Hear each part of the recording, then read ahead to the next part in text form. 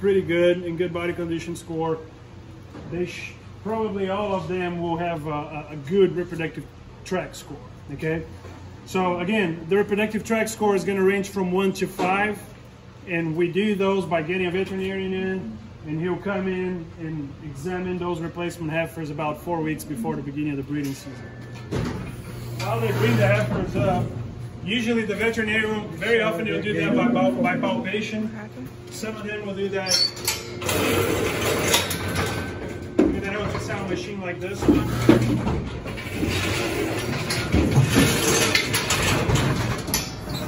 Basically, the way that this machine works, this is a probe that it sends ultrasound waves just like a human probe, but is adapted to go in the rectum of the cow. But can you see this structure here?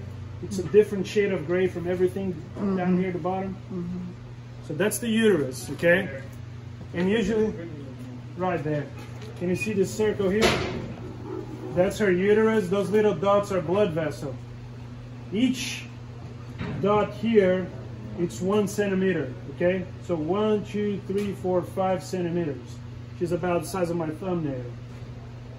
So you can see that their uteri is pretty thick.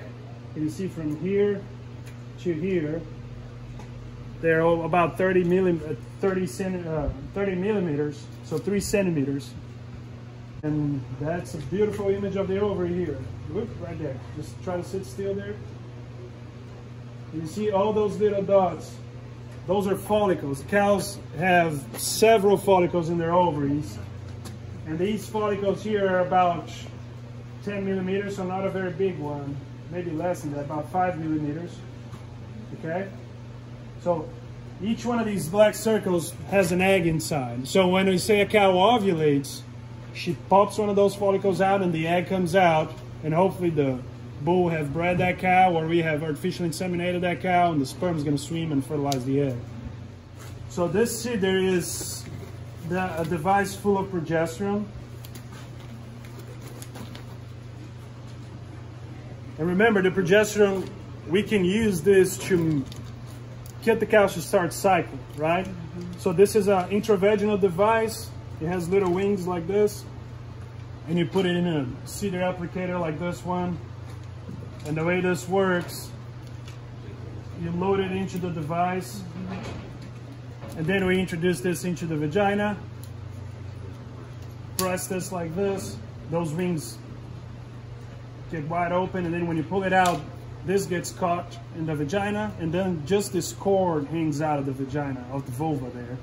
So you look at the back of the cow. This is her vulva here. This is how it's going to look like. Okay, so this is going to stay inside, slowly releasing progesterone. Then I run that cow through again 7 days later.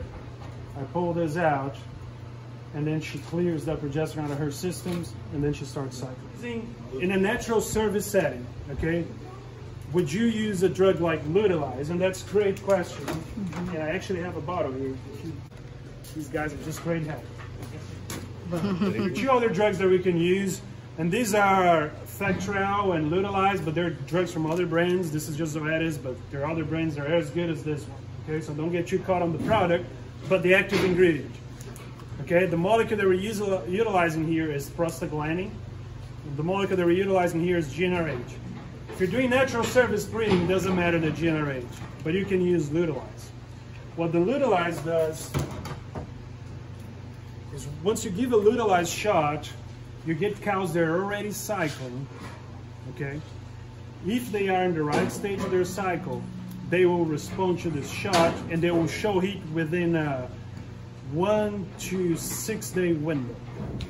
What I like to do in some situations, if I'm working with a herd that I know that the cows are in really good condition, they are, great body condition score, most of them are cycling.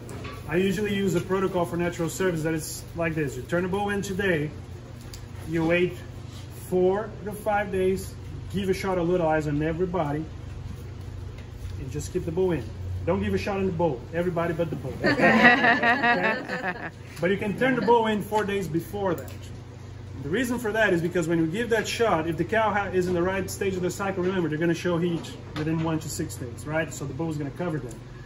But if they show heat 2 to 3 days before you give this shot, that shot doesn't work. So you're gonna miss a whole cycle of it. That's why we turn the bull in 4 days before, and then we give the shot.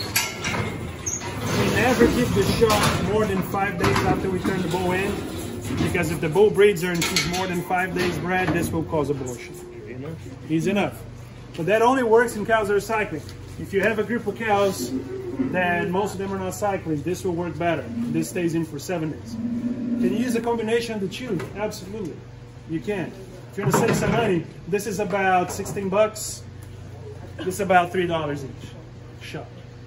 But this is much cheaper if your cows are cycling.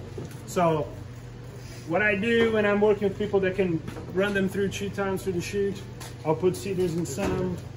They need a little bit more of a push.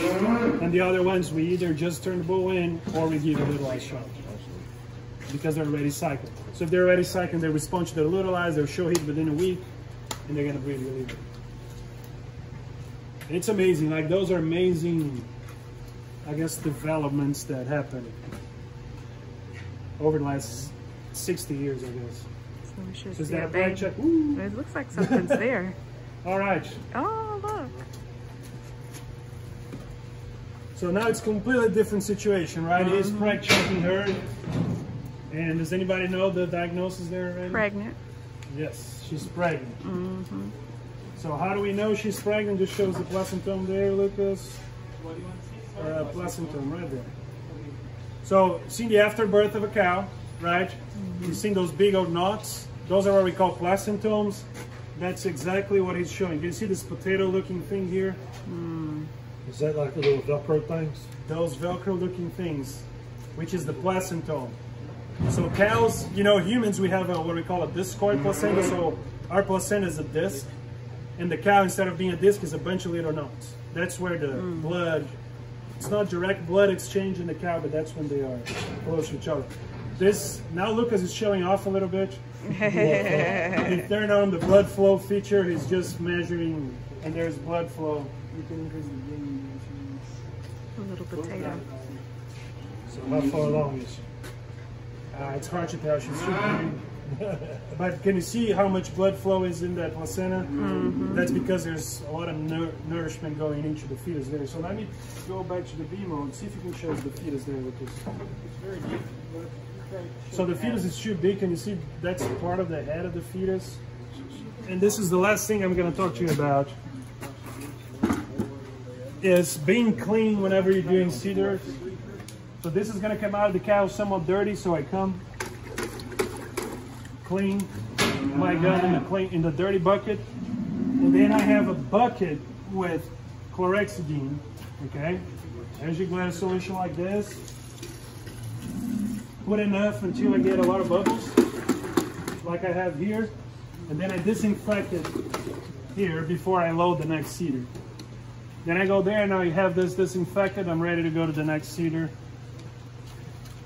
Slide the seeder in, and this is ready to go inside the cow, okay? I usually have paper towel with me too. So I'll go in, clean the vulva of the cow, open it up, and then it's slide inside the vulva. Like I told you, once you introduce like this, you press this, pull it out, the seeder is gonna stay, just the cord's gonna hang outside. Okay? Then again, got out of the cow,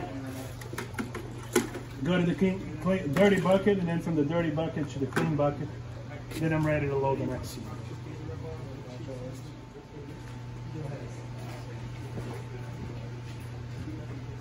You just want to make sure that the area is clean. So usually I use a couple of paper towels, I swipe her. There are like some different ways to do that. I like to open the vulva and I have an entry, and I kind of insert it gently. I turn a little bit. I make sure that it's the very end of this vagina. There we go. Now you can see how it looks like.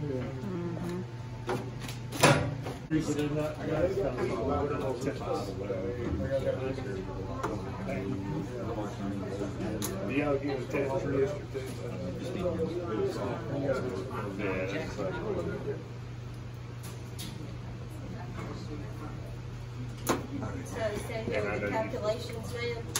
Yeah. Luckily this time he won't have to use a calculator.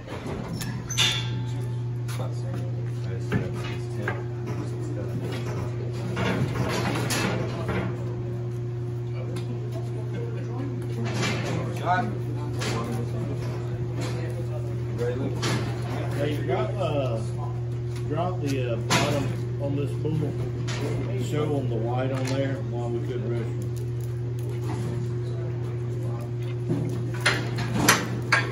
Yeah, white under the belly. It's tiny.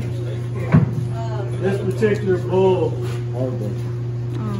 excellent bull, super great genetics, but you can't register it because he has this dot with white in front of his sheep, and so he's not registered.